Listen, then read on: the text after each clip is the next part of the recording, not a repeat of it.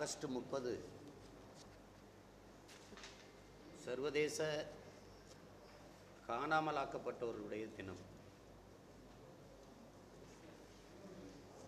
எங்களை பொறுத்தவரை வலுக்கட்டாயமாக வழிந்து காணாமலாக்கப்பட்டவருடைய தினம், அப்படித்தான் தமிழ் மக்கள் நாங்கள் இந்த நாளை பார்க்கிறோம்.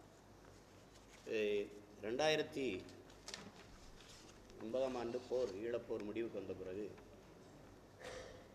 சரணடைகிறவர்களுக்கு பாதுகாப்பு, எதிர்கால நல்வாழ்வு என்று சிங்கள அரசு, இராணுவம், பன்னாட்டு சமூகம் எல்லாம் அறிவித்ததை நம்பி ஏற்று எமது மக்கள் அணியணியாக இராணுவத்திடம் சரணடைந்தார்கள். அதாவது 58வது படைப்பிரிவினுடைய அன்றைய தளபதி சவேந்திர சில்வா அவருடைய தலைமையில், அவருடைய படையணிக்கு கீழே, அதிலே மக்களும் தமிழீழ விடுதலை புலிகளும் அடங்குவர். பச்சிலம் குழந்தைகள் மட்டும் 39 குழந்தைகள் ஒப்படைக்கப்பட்டிருக்கிறார்கள். இவர்கள் யாருடைய நிலையும் இன்றைய நிலையும் நமக்கு இதுவரை தெரியல. போர் முடிந்து 10 ஆண்டுகள் ஆயிடுச்சு. தொடர்ச்சியாக எமது மக்கள் தாய் நிலத்திலும் சரி, புலம்பெயர்ந்து வாழ்கிற பல நாடுகளிலும் சரி, பேரணியாக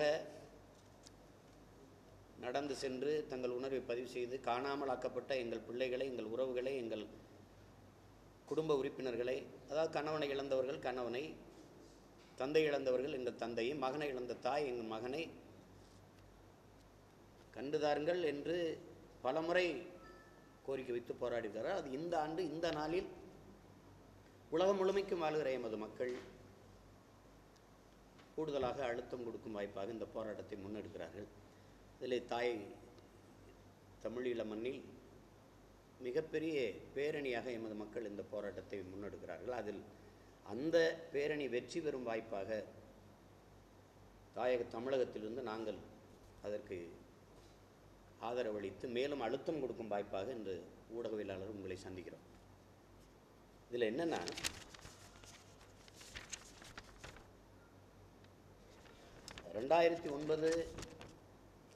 மே மாதத்தில் போர் முடிவடைந்து சரணடைந்தவர்களுடைய பாதுகாப்பு பற்றி அந்த பட்டியலை, பாதுகாப்பு கருதி சரணடைந்தவர்களுடைய பட்டியலை வெளியிடுங்கள் என்று ஜனாதிபதி மைத்திரிபால சிறிசேனா அவர்கள்ட்ட கோரிக்கை வச்சபோது, பாதுகாப்பு அமைச்சரவை அவை கூட்டத்தில் நான் உடனடியாக வெளியிடுறேன்னு சொல்லி வாக்குறுதி கொடுத்தார். ஆனால் இதுவரை எத்தனை பேர் சரணடைந்தார்கள், அவர்கள் எங்கு தங்க வைக்கப்பட்டிருக்கிறார்கள், அவர்களுடைய இன்றைய உடல்நிலை, உடல் தகுதி எந்த அளவுக்கு இருக்கிறது, எந்த தகவலும் தெரியல. ஆனால் அதுக்கடுத்து 2016ஆம் ஆண்டு அங்கே ஜனவரி மாதம் 15ஆம் நாள் பொங்கல் விழாவிற்கு யாழ் மாவட்டத்துக்கு வருகை தந்த முதன்மை அமைச்சர், அதாவது தலைமை அமைச்சர் ரணில் விக்ரமசிங்கே அவர்கள் 2009ஆம் ஆண்டு மே மாதம் போரிலே சரணடைந்த யாரும் இப்போது உயிரோடு இல்லை என்று அவர் பேசுகிறார். அப்படின்னா அவங்க உயிரோடு இல்லை அப்படின்னா எப்படி அவங்க கொல்லப்பட்டாங்க, அவர்களுடைய உடல்கள் எங்கே, அந்த உடல்களை ஏன் உரியவர்களிடத்தில் ஒப்படைக்கலை, எதுக்காக சரணடைந்த மக்கள், சரணடைந்த போர்க்கைதிகள், விடுதலை புலிகள் எதற்காக கொல்லப்படணும், அதுக்கு ஒரு சர்வதேச நீதி, ஒரு விசாரணை எதுவுமே இல்லையா? அப்போ பாதுகாப்பு தரோம், சரணடைந்தால் பாதுகாப்பு தரோம், பாதுகாப்பான வாழ்வு தரோம்னு சொன்னது அப்போ எவ்வளோ பொய்யான வாக்குறுதி? இது எதுவுமே தெரியாத ஒரு நிலையில் நம்ம தமிழ் சமூக மக்கள் நாங்கள் நின்று கொண்டிருக்கிறோம்.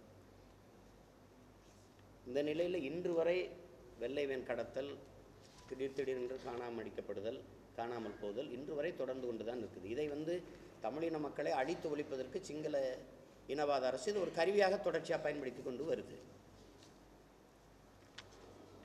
இந்த நிலையில்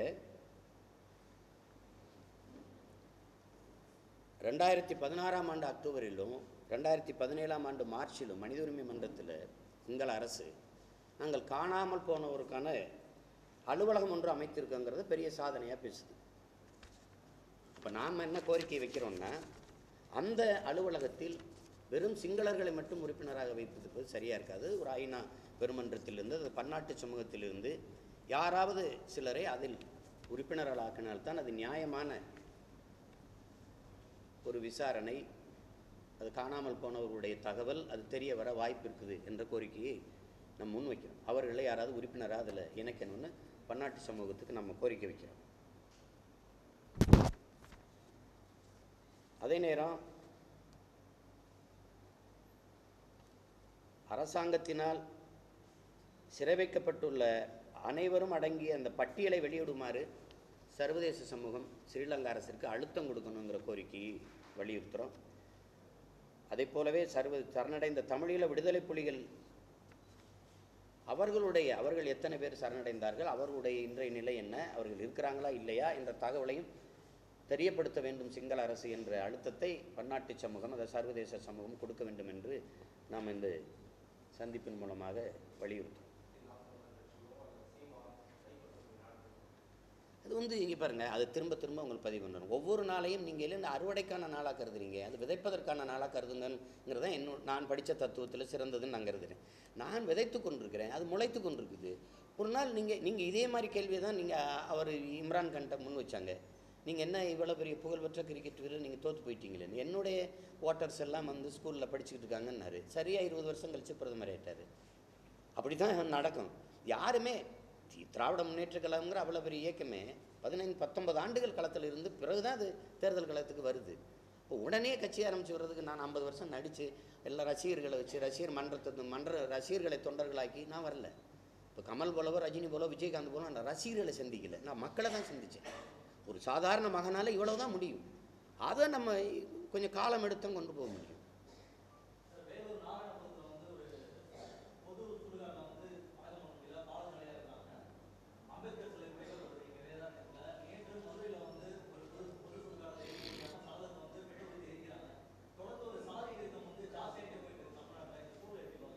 இது ஒரு கேவலம். இது ஒரு எப்படி சொல்கிறது, இது ஒரு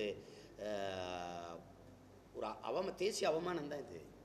இது நீங்கள் எதுக்காக நம்ம இந்த பொருளாதார அடிப்படையில் இடஒதுக்கீடு கொடுத்ததை கடுமையாக நம்ம எதிர்த்தோம்னா, இப்படி இவ்வளோ புறையோடி கிடக்கிற இந்த சமூகத்துக்குள்ளே நான் இன்னும் மீட்சியே வர முடியல, நான் என் மீண்டிலிருந்தே வர முடியல. இந்த சூழ்நிலையில் இந்த சாதிய மேலாதிக்கத்தை அப்படியே காப்பாற்றுவது போல் நீங்கள் பொருளாதார அடிப்படையில் முன்னேறிய சாதியினர்னு சொல்லி வகுப்பினர்னு கொடுக்குறீங்க. அதை தான் நம்ம அதை கடுமையாக இருக்கிறோம். நீங்கள் இப்போ மதுரையில் ஒரு சத்துணவில் ஒரு அம்மாவை பணியாற்ற வைக்கிறாங்க. அவங்க தாழ்த்தப்பட்ட ஒரு அம்மா. அந்த அம்மா சமைக்கிறத எங்கள் பிள்ளைகள் சாப்பிடாதுன்னு சொல்லி போராடும்போது அரதிகாரம் என்ன பண்ணியிருக்கணும்? தீண்டாமை வழக்கில் அவ்வளோ பேரையும் தூக்கி படிக்கலாம் வெளில போட அந்த அம்மா தான் வேலை செய்யணும்னு சொல்ல முடியலையே. மாவட்ட ஆட்சியர் அந்த அம்மாவை வேறு இடத்துக்கு பணியிட மாற்றிட்டார்ல. இப்போ நாகப்பட்டினத்தில் ஒரு தாழ்த்தப்பட்ட ஒருவர் இறந்து போகிறாரு. அவருடைய உடலை தூக்கிட்டு போகும்போது இன்னொருவர் ஒரு பாதை, அந்த பாதையை வழிவிட மாட்டேங்கிறாங்க. அப்போ மாவட்ட ஆட்சியரும் காவல்துறை அதிகாரிகளும் போய் என்ன பண்ணியிருக்கணும்?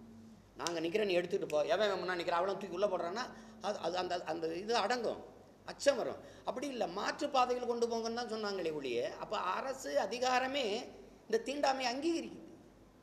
ஏன்னா சாதிய வாக்கு. அப்போ அது எப்படி ஒழியும்?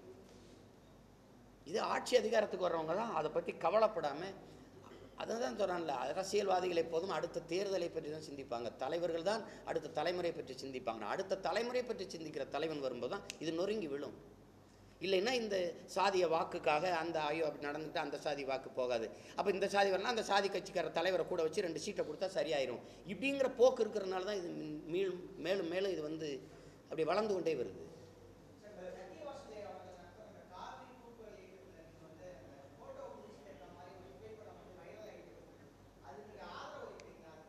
ஆமாம்மா. அப்போ அதாவது அவர் நாங்கள் நதிகளை இணைக்கக்கூடாதுங்கிறோம், நதிகளை பாதுகாப்பணும் பராமரிக்கணுங்கிறோம். அதில் அவர் அதே கருத்தை சொல்கிறார். நதிகளை இணைக்கக்கூடாது. நதியை நீங்கள் ஆறு ஏரி குளம் கண்மாயில் நம்ம வெட்டணும்.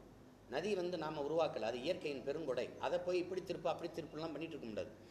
2வது மரக்கன்று நடுவது, நீர்வளத்தை பாதுகாப்பது, ஏரி குளங்களை தூர்வாரி பராமரிப்பது பாதுகாப்பது அப்படிங்கிற பணிகளை நாங்கள் தொடர்ச்சியாக செய்து கொண்டு வர்றோம். அதே பணியை அவர் அங்கே செய்கிறார். அப்போ அந்த இடத்தை அந்த செயலை நாங்கள் பாராட்டுறோம், அதுக்கு ஆதரவாக நிற்கிறோம்.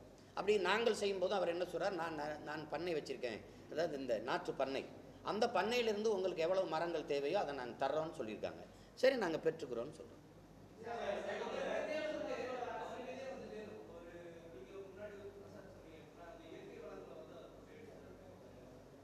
இது நான் சொல்ல கொள்ளையடிச்சாங்கன்னு சொல்ல, அந்த இடத்தையே போய் நான் இன்னும் பார்க்கல. அது காடுகளை ஆக்கிரமித்து யானையின் வழித்தடங்களை ஆக்கிரமிச்சிட்டாருங்கிற குற்றச்சாட்டு இருக்குதே ஒழிய அது அது அது அதிகாரம் தான் அதை கணக்கில் எடுக்கணும். ஏன் ஆக்கிரமிக்க அனுமதிச்சது?